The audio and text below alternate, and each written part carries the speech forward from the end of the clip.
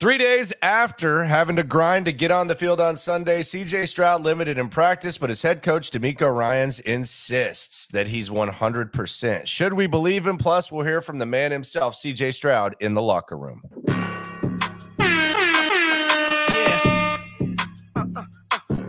Yeah, it's the locker room on YouTube.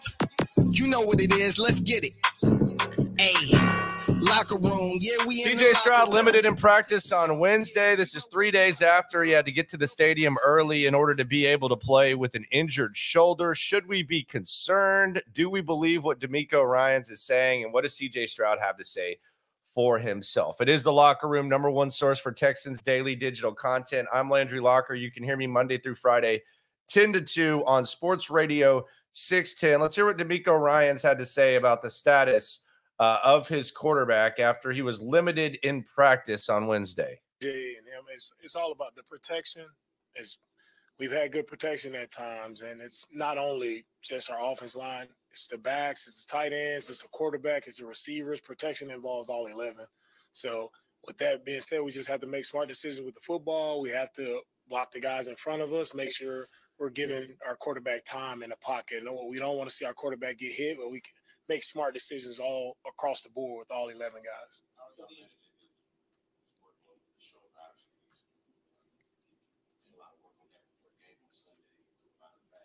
Yeah, for CJ at practice, everything was normal at practice today. He threw the ball well, no issues with his shoulder. No issues. That's interesting. I mean, no issues. Okay. I don't look, sometimes you get a sprain and then you work it out, you throw it. Sometimes it actually helps it better. But when you're telling me a guy gets to the game hours early, he's getting hit and he's throwing the ball. Okay. No issues. I hope that is right, but I do think we need to keep an eye on it. He was limited today. We'll see how it is he was limited yesterday. We'll see how that goes today and tomorrow. The other thing, DeMeco mentioned smart decisions and ways to protect CJ Stroud. And I agree with him. Yeah, it can start up front. It can start with the backs. It can start with the tight ends, etc. It can also start with not spiking the ball with 1 second left and having him get drugged to the floor on his shoulder by DeForest Buckner in an 11-point game with 1 second left. So, yeah, you need to be smarter as a team. You need to be smarter and better at protecting him. But that moronic display that they put on final 2 plays of the game in which they're down 11 points and they spike the ball with 1 second, and then CJ rolls out and gets thrown on his shoulder by DeForest Buckner. Let's be smarter there too. Hopefully they had some sort of conversation about that. And hopefully Bobby Slowick gets asked about that today. Matter of fact, I'm going to put a text in and see if that can get asked because I thought that was unacceptable. Let's hear from the man himself. Here is C.J. Stroud. So far, so good. 2 weeks in. You can make a case he's been the best rookie quarterback. Some people might want to make a case for Anthony Richardson. I would say, he's been out of games 3 times. He's missed a few quarters. If we were just given the 2-week report card, I think you might have to go with C.J. Stroud. What does that mean? Don't know. RG3 was better than Landry Locker in week 1. Trevor Lawrence had a crappy rookie season. I don't want to – just the 2-week report card, so far so good. And at the podium, there aren't very many better. Let's hear from C.J. Stroud in the locker room.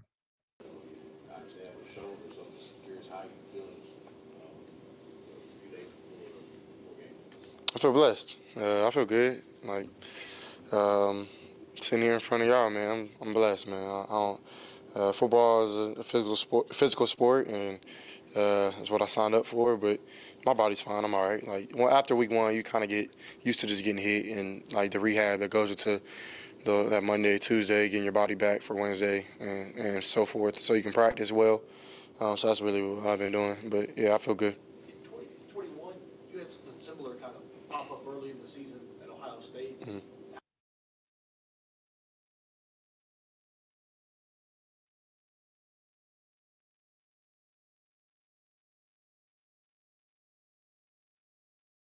How much did that help you handle what you dealt with last week? Yeah, it helped a lot. I remember my injury from week 1, and when we. This is good stuff by Stutes asking him about this. Injuring his shoulder at Ohio State his freshman year. Played Minnesota my freshman year, redshirt freshman year at Ohio State. Had an AC joint sprain, and then played week 2 with that, and just I did a lot of the same things I kind of did for this injury that I had now, just to get back feeling right and just when you're playing, your adrenaline usually takes away the pain, so that helped a lot. But after the game, I felt it a little bit, but as I've gotten back with Roland and my guy Kuku, they've helped me a lot get back ready. So I feel almost 100%. CJ, when you saw Laramie on the field today and in the huddle with you, how much was that a boost for you guys on the whole offense? Yeah, Laramie's a big part of his offense, not only just by his play, but just his presence of a leader, his presence of somebody who has a really good experience. He's been in the league a long time, and he's done it at a high level for a long time. So just another comfort factor for not only myself, but for our whole offense and our team. So it was really good to have him out there, man. That's my guy, man. We're locker room mates, and we talk all the time. And I missed him out there on Sunday, but I'm glad he's back, and hoping that he does his thing, because I know he will. By the way, DeMeco said it was a knee, not knees. He mistakenly said knees the other day. Laramie Tunsil, a knee. Your touchdown to Nico is the first touchdown from a Buckeye to a Wolverine since '99 in the NFL. What was that like when you guys talk about that? It's an interesting stat. Nah, not really. CJ, on Sunday you said that You ain't into that Michigan Ohio State thing. pressure is privilege. And I was talking to Tank today, and he was just saying how you have that it factor about yourself and the way that you carry yourself. How much pressure do you put on yourself to succeed and to make others around you better? Yeah, that's a great question, man. I think it was probably my freshman, sophomore year at Ohio State, and I always felt like I always had like a kind of like a killer mindset. Like whenever I'm on the field or whenever I'm watching film, like whenever I'm doing anything. And I remember my assistant quarterbacks coach at Ohio State put me to the side, and he asked me, he was like, "What does it mean to play quarterback? Like what's like your job?" And I'm like, "To make plays." Like, I don't know, like, you know what I'm saying? Like, and I said to be a leader. He was like, "Yeah, that's right.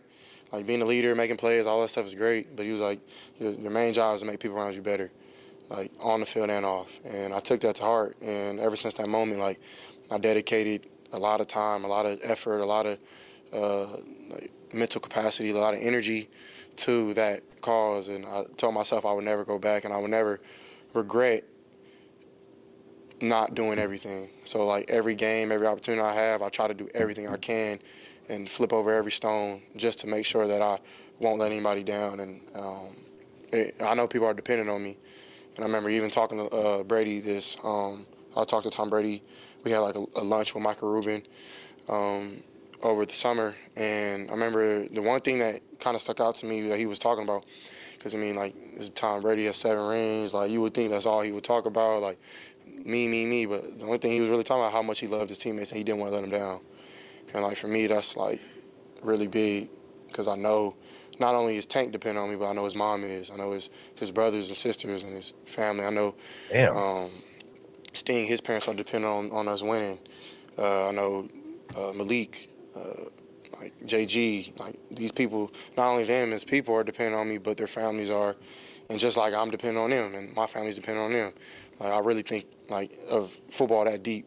So that's why I kind of say pressure is a privilege, because at the end of the day, we wake up and we get to play this lovely game, and I think it's cool. Like, don't get me wrong, like it means a lot, but it's not everything. We're real people outside of this building, and we go through real things. And a lot of people don't have the opportunity to kind of get away from those problems and lock in on a sport that they play since they were children. So that's why I mean pressure is a privilege, because the pressure that is applied and the job comes with is a privilege, because not many people get to do it, and it's a blessing at the end of the day. How do you balance I'm sorry. I was going to say,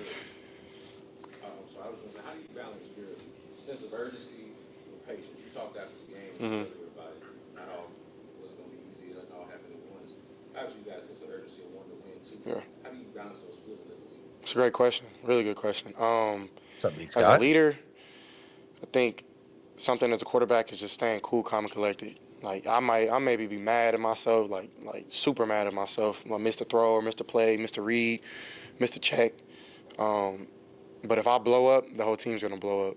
And I think that's a thing as a quarterback. You got to be able to kind of have a sense of urgency, but still have a sense of reality, and understand that like and of course me, a man of God, like trying to be as best as I can with my faith. And I think like even in this society, like social media and like technology has made everything rushed. Like kids are rushing to be adults.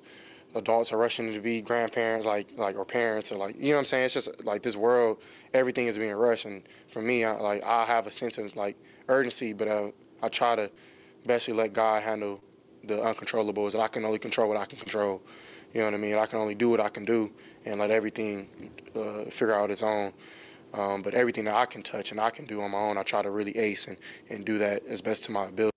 I would say on social media, though, there's a lot of grandparents trying to be kids too. So it's tough. Like sometimes having to kind of like, okay, CJ, calm down. Like at the end of the day, like we're gonna get this. Like you can't like get super mad at yourself and let the next play affect the next.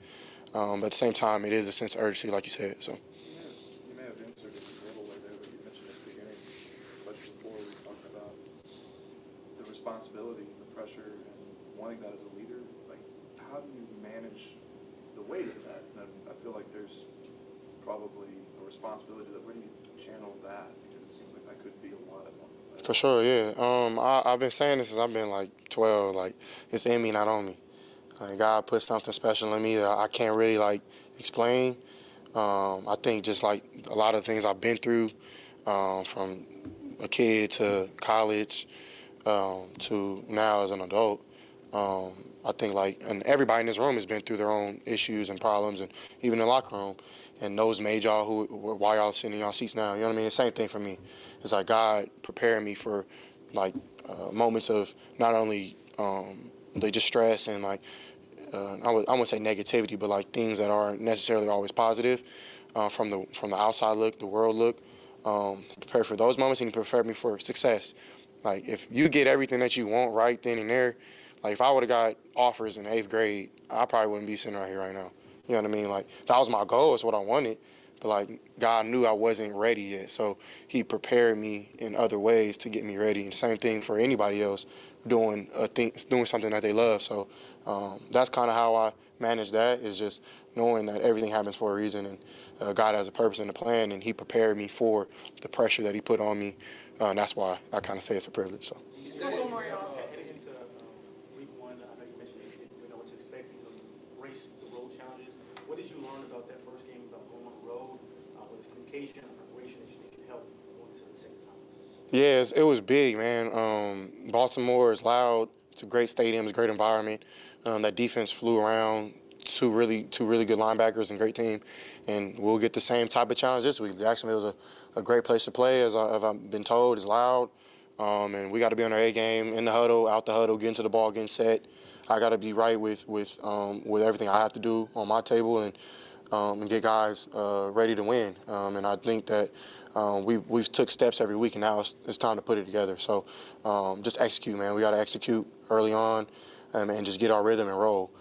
So I'm excited to do that, and I'm really excited for this challenge again, to go on the road, play against a really good defense in Jacksonville, really good team, well coached, and I definitely think it's a good challenge for our team.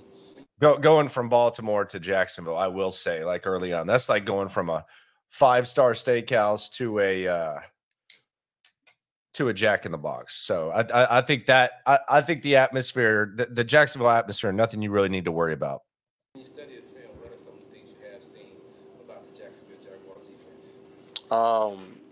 First and foremost, their D-line, 44 and 41, great players, set the edge, run around, play well. Their D-line, really stout, really big, and their linebackers, 23, 33, I actually played against. This is random, but could you imagine if the Texans and anyone else had to go face, and I know he mentioned Trevon Austin there, Trevon Walker, excuse me. Could you imagine if they had to go face Josh Allen and Aiden Hutchinson? My God, that would be a hell of a lot scarier. Devin in college, Two really good players, not only in the run game, but also in pass coverage. 32 Campbell, he's a really good DB. Cisco, somebody I know personally, he's a good dude, very aggressive, very good in coverage, but also is constantly making good tackles. Same thing with 2. And then 37 comes in, plays a nickel, plays really well. 31's a solid corner. He knows the team. I didn't want to name drop. I know all the names too, but he's in that film room too. But great defense all the way around, and they played really well together last year. I think they brought really everybody back. So we definitely got to be on our A game and know where they're at and try to execute as best we can. So and they're studying. Trevor Lawrence and where he started from to where he is now. Do you see yourself on that same trajectory, kind of? Even I know it's only been two regular season games, but from where he started from to where he is now, do you see yourself on that same path as well? Yeah, I mean, Trevor's a great player. I respect him a lot. We played against him in college for the Sugar Bowl in 2021. Somebody I really respect. Actually, it was 2020. Somebody I really respect and appreciate his game and love his game. Man. He's a really, really, really good player. But my path is my path. You know what I'm saying? Like, I can't try to mimic what he. And it's not at all similar either. Like, that doesn't, like, Trevor Lawrence at this point had Urban Meyer. It was an absolute disaster. It was a dumpster fire. So, yeah, it's not. Andy was like the most heralded guy from beginning to end. So the paths aren't similar at all. He does, but I see he set out kind of a blueprint on just working hard and keep chopping wood. Like, he maybe didn't start off hot his rookie year. He played really well, but they weren't winning, and just kept chopping wood, kept adding pieces to the team, and just kept chopping wood, kept showing up every day, and I think it's starting to pay off for him. So happy for him, but this is my life, my path. I got to do it the way that God asked and the Texans need. So yeah. Last couple of y'all, Cam, Nick, Cody. So, CJ, each week you talk about getting better, and coaches say how you never make the same mistakes twice. They see the growth. What is it that you'd like to see? What's your thing maybe that you're focusing on, other than just the win, for this week, for your own personal growth in this position? I know you said not to win, but for me, it's to win. Money quote. Like, it's cool to play good, but like, if you don't win, it really don't matter. So, and for me, like, I had plays where I feel like we didn't win because of me. I got to be better, you know what I mean? And I got to look myself in the mirror and not point fingers, and that's something I would never do. But for me, like, I got to lead my guys better. I got to do everything better so we can win, and that's all that matters. Like, so that's probably my biggest focus is doing all those little things right. So those little things add up for us to become victorious and things like that. So yeah. What can the passing attack do to help the rushing attack kind of get going? I mean, I feel like they kind of go off each other. The running game works for the passing game. The passing game works for the running game. So in our offense, we want to execute everything at a high level. It's not just one specific area. If you want to be a great offense and put up good numbers, you have to do everything well. So that's our plan, man. We ain't trying to do too much on either way. We want to be balanced and make sure that we're executing at a high level in every single way we can. All right. Thank you, guys. Have a good one. All right, there you go. That's CJ Stroud. How about that? Now, it's early in the process. There's a lot of stuff, and he's dependent on Bobby Slowick's development. He's dependent on the offensive line, et cetera, and it is early in the process. But I will say this. When it comes to the podium, I don't think you get worse at that. I think you only get better. And at the podium, which is something that I put probably too much stock in, solid B+ right there from CJ Stroud, just because I don't want to set the bar too high, because I think he can get better. Subscribe, like, right along. It is the Locker Room. Still a little concerned about that shoulder. DeMeco Ryans says not to be. I don't listen to coaches when it comes to injuries, and you probably shouldn't either. No matter what happens, whether his shoulder's good, whether it's bad, whether he improves, whether he gets worse, no matter what, when it comes to this Texan stuff, we're all in this together. Thanks for coming through the Locker Room. Talk to you tonight on the live stream. Every angle's what we really do. We the source, we the pulse of the city too. Landlocked, got the game in the headlock. Localized every time, can't stop, won't stop. Yeah, we top 2 and we not 2. Plugged in daily digital on